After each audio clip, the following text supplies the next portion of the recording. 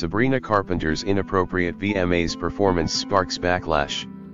Sabrina Carpenter set the 2024 MTV VMAs stage on fire Tuesday night, delivering a powerhouse medley of her smash hits Please Please Please, Taste, and Espresso, but fans were not impressed. After floating in on a sparkling swing, Sabrina Carpenter touched down on the VMAs catwalk and seamlessly transitioned into her latest hit Taste. But things got spicy when she recreated the infamous makeout scene from the song's music video. This time, though, instead of Jenna Ortega and Rohan Campbell, Sabrina Carpenter locked lips with an alien, something many found to be inappropriate and tasteless. The iconic Cyndi Lauper introduced the former Disney Channel star, hyping up Sabrina as a wonderful songwriter before dropping a mic-worthy line, urging the crowd to get ready to hear the entire place say motherf-cker. And she wasn't kidding. Sabrina kicked off her VMAs debut from a sparkling silver swing, soaring over the audience with a performance that screamed pure pop magic, though viewers at home thought otherwise. Inappropriate, cringy, and they really want to shove everything that's sexual, plus kids are watching, one social media user commented on a video of Sabrina's performance, specifically when she locked lips with the alien.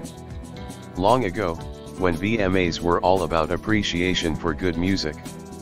Immediately no. So wildly inappropriate, another said. Artists sinking to new desperate lows for attention, a third wrote.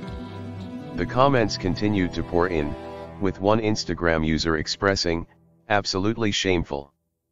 Performing mock oral sex on stage is not something to be bravoed.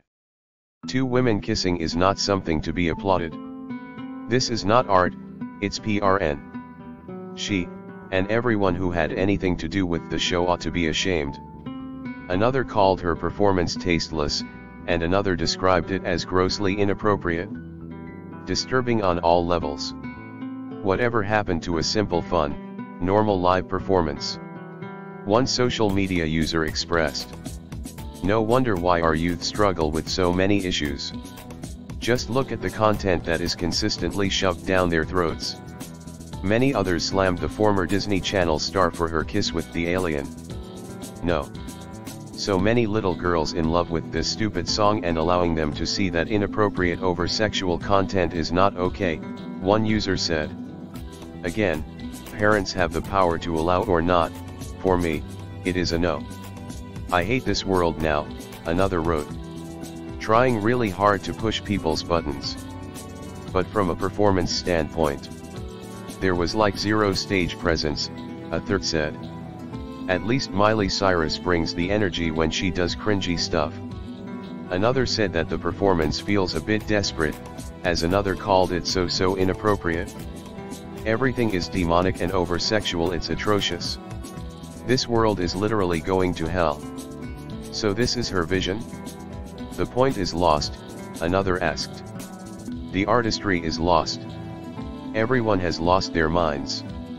With the help of her stylist Jared Ilner, Sabrina teamed up with the celeb-loved vintage spot tab vintage for a show-stopping look that had fans talking.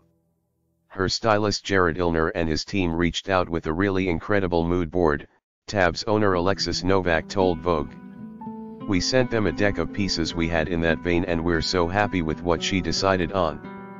With its intricate beading and timeless elegance, the vintage Bob Mackie piece turned heads. It was originally designed for Madonna to wear to perform at the Academy Awards.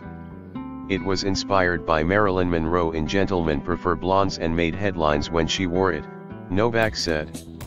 Aside from her controversial VMAs performance, Sabrina Carpenter walked away with the Song of the Year award for Espresso. The pop sensation took a moment during her acceptance speech to thank her ride-or-die fans, calling them the best fans in the world, and also gave heartfelt shout-outs to her managers, her family, her furry friends, and of course, her collaborators on her chart-topping hit Espresso.